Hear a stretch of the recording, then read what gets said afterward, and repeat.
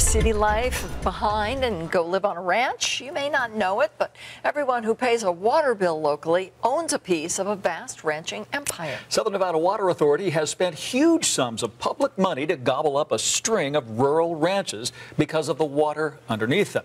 The SNWA claims the ranches are operating in the black, but a whistleblower has come forward to tell a much different story. She spoke only to the I-Team's George Knapp. He's here now. Well, as you know, we reported previously about how much was spent to acquire the ranches, and it's quite a pile of dough. But until now, we've never had anyone on the inside willing to tell us what goes on up there. Deborah Rivero worked for the Water District for many years and was a valued employee. But when she started working as an office assistant at the ranches, she realized she'd entered a world unto itself, one that we co-owners never get to see.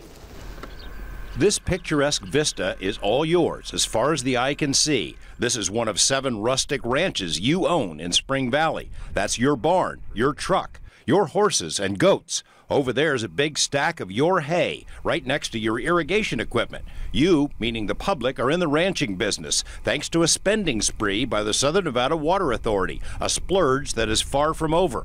SNWA plunked down close to $80 million to buy a string of ranches in Spring Valley, tens of thousands of acres, plus cows and sheep and farm equipment. Money was no object. As the I-Team first reported, SNWA paid many times the market value for the ranches. El Tejon Ranch, valued at $1.1 million, went for $32 million. The Harbeck Ranch, now headquarters for SNWA's empire, with a market value of $250,000, fetched close to $5 million from the water agency. I did everything from paying the bills to weighing the trucks that came in and out of the ranch. Every penny that came in and every penny that came out, I was responsible for. Deborah Rivero worked for the Water District in Las Vegas for 17 years before moving north to run the office for the ranches. From the beginning, she says, she was struck by how little oversight there was by SNWA. The whole operation is very secretive. They don't encourage anybody to come up and take a look and tour the place, and it's just all very secretive. How secretive? Rivero says the first ranch manager who took the job after his ranch was purchased for 6 times its market value was given a year's salary when he left, with the condition that he keep quiet. Outspoken critic Hank Vogler, who owns one of the few area ranches still in private hands, was offered a consulting contract if he would button his lip. Former White Pine DA Richard Sears landed the best deal of all. He agreed to drop his planned opposition to the water grab in exchange for a brand new well on his ranch, plus irrigation equipment, plus nearly 400 acre-feet of water per year, with a value of more than $1.5 million. And that's all in the contract. Just so he'd be quiet. Just so he would be quiet and withdraw the protest. I think the worst thing is the payoffs for people to be quiet, to stop protesting. I think that's the most horrendous thing I've seen.